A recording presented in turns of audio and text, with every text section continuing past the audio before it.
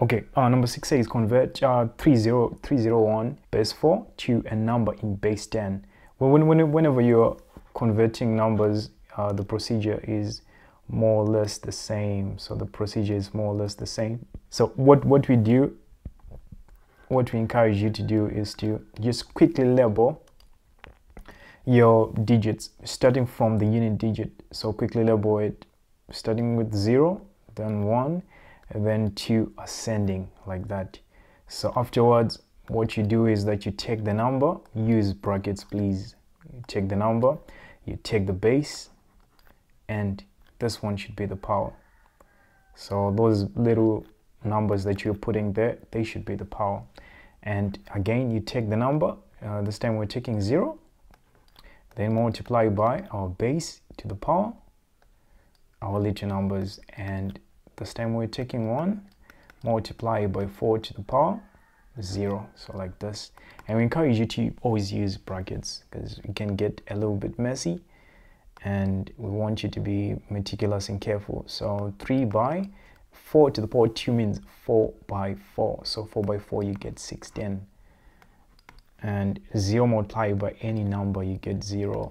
And here you get 1 multiplied by 1. Here, like, take note, any number to the power 0, it's equal to 1. Always take note so that you don't make unnecessary mistakes. So 3 by 16 you get 48. Then 48 plus 0 plus here you get 1. So overall you get 49. If you want, you can put base 10. It's still okay, or you can just write 49 because any number to base 10 is equal to you know, the ordinary number. The ordinary numbers that we use, they are in base 10. So you get 49 here. Let's move to the second part. The second part is 6b item 1. So 6b item 1 says evaluate. You have 1. Okay, you have 1101. Don't say 1101. It's 1101 base 2. We are supposed to add with 111 base 2 again. So it says give your answer in base 2. Don't convert these to base 10 and then you add and then you have to convert back to base 2. It will take like so much time. It's all about strategy. So here 1 plus 1. If you join primaEd.com, we have a very simple way of adding number bases which you like, and as long as you can add ordinary numbers, then you'll be able to fare well. We explain to you how, you know, it's very similar to the stuff that's done in primary school. So here 1 plus 1 you get 2, but then we don't write 2. 2 actually means one set of 2, remainder 0. So 2 means 2 plus 0. So you write the remainder and then you carry the one set of 2. So you have one set here, then you carry. So here 2 again. So you have remainder 0. You have one set. Here you get 3. 3 means you have one set of 2 plus 1. So you write your remainder and you carry your set. 1 plus 1, you get 2 again. You're left with 0 and you have to carry over one set. So here you get this. So your answer would be 10100 base 2 like this. So you're done. And for the B part 2, so for B part 2 you have 131 base 5 subtract 42 base 5. These are very easy. If you know how to do ordinary subtraction from primary school, then you probably know how to work this out. So if you join primaEd, what you find out is that these things, they are ridiculously easy. So here you say 1 minus 2, then we usually say it can't. Yeah, but yeah, so if it can't, then normally if you're in base 10, you add 10 here, then this becomes 11. But then you're in base 5, so you add 5 here, and then this becomes 6. And then normally you add 1 here. Yeah, we just add one set. So here you get 5. And then you say 5 minus 6, you get what? You get 4. And then here you say 3 minus 5. Again, it can't. So you add one set here, normally we add 10, but then we are in base 5, so we add 5. This becomes 8. Then of course you have to put back the set that you gave here. So you say 8 minus 5, then you get 3. So this will be your answer, and that's it. Yeah, if you join primaEd, we have courses for this, so it's really simple. So that's it for number 6. Let's move to question 7. So question 7 says the mean of 3 numbers is 7. 2 of the numbers are 4 and -5. Find the third number. So whenever you're asked to find a number, normally you start with let the number be x. This is called defining the variable. So after you define the variable, what you do is you try to figure out how you would have used the, if x, this one, you just treat it as a number. It's a number. You're trying to find it, but it's a number. So if you had 3 numbers, you had 4 and you had -5 and you had x, and you wanted to find the average, how would you do it? So you would say 4 plus x plus -5, this one. So you have your 3 numbers, then you divide by 3. You're supposed to get your average. You're told that your average is 7, so just write 7. So here 4 minus 5, 4 minus 5, you get -1. So 5, it's bigger size number and it's got negative, so our answer is going to be negative.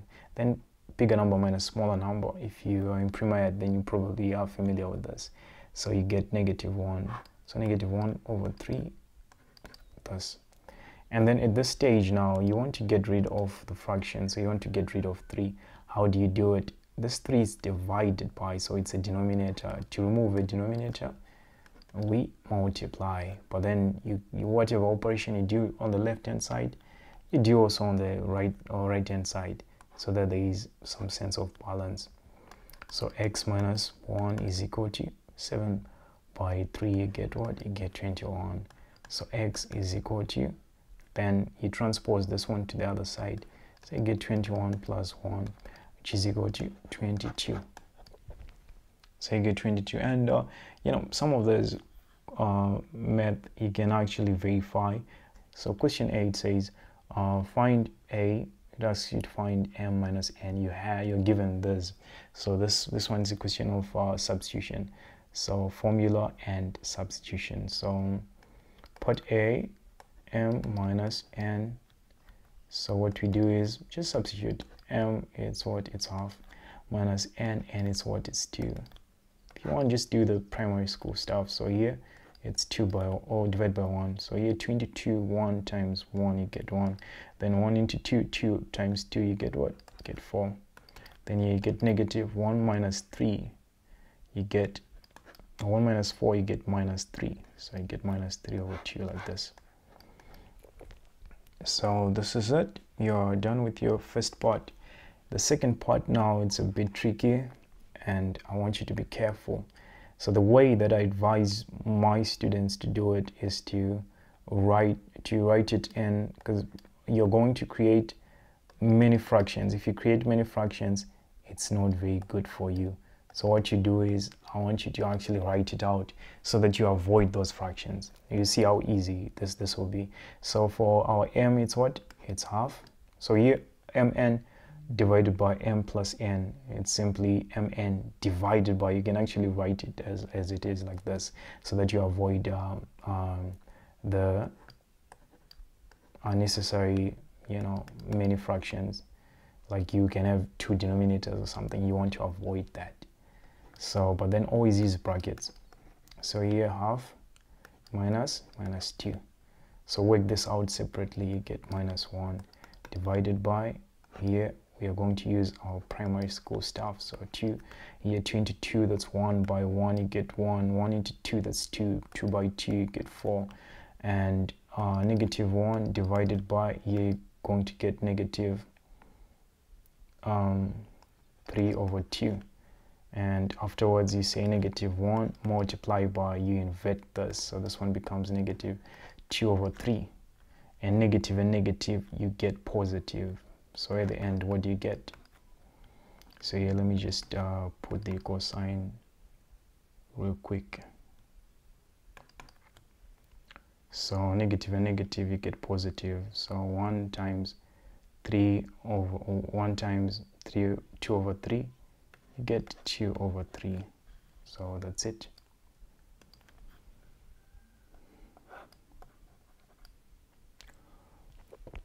So you get 2 over 3.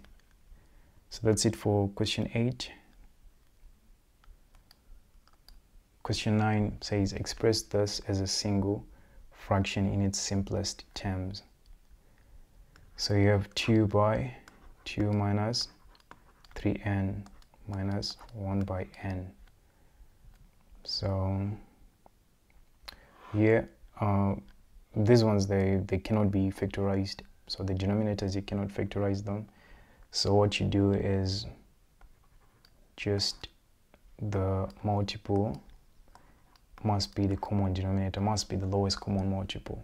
So if you could factorize them, then maybe you could find some things which are common there, but then they are non-existent. So you just have to take the denominators as they are. So here 2 minus 3n into this, we're left with n times 2, so you get 2n minus n into this, n cancels, and then we're left with this. But then be careful, you need to use brackets. Why? Because this negative is distributive. So this negative is distributive. So you get 2n minus 2 here, minus and minus, get plus 3n here over n 2 minus 3n here equal to, and here you get 5n minus 2 over n 2 minus 3n, like this.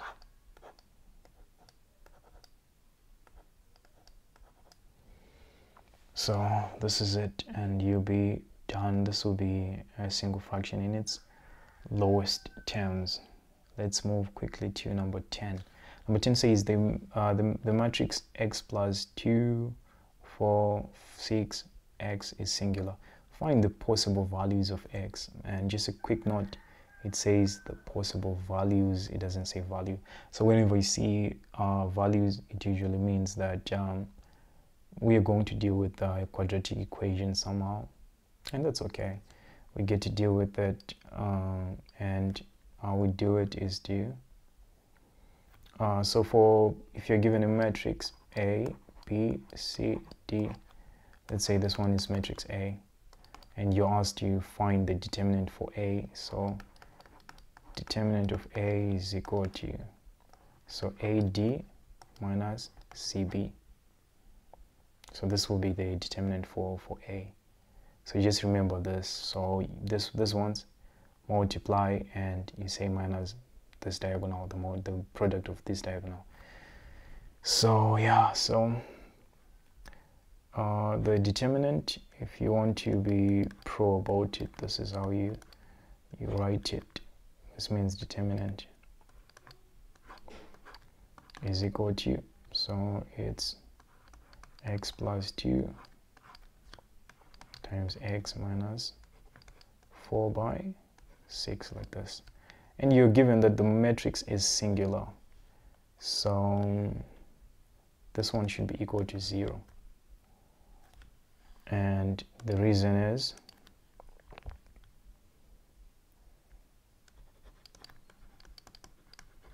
a singular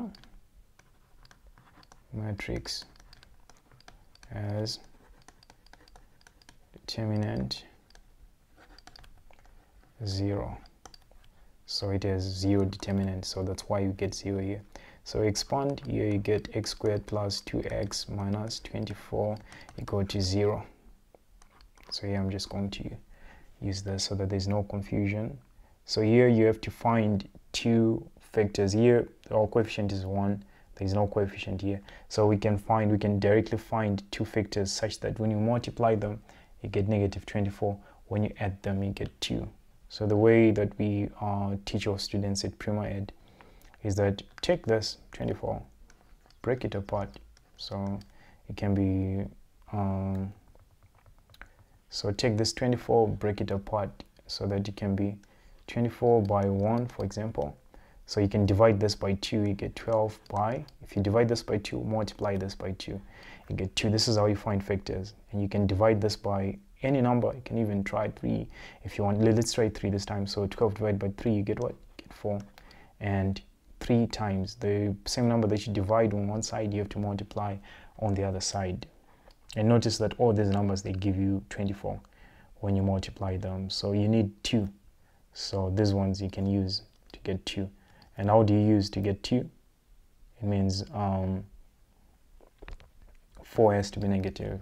So 6 can be positive and 4 has to be negative. So x minus 4, the x plus 6 equal to 0. Then x is equal to x minus 4 is equal to 0, or x plus 6 is equal to 0.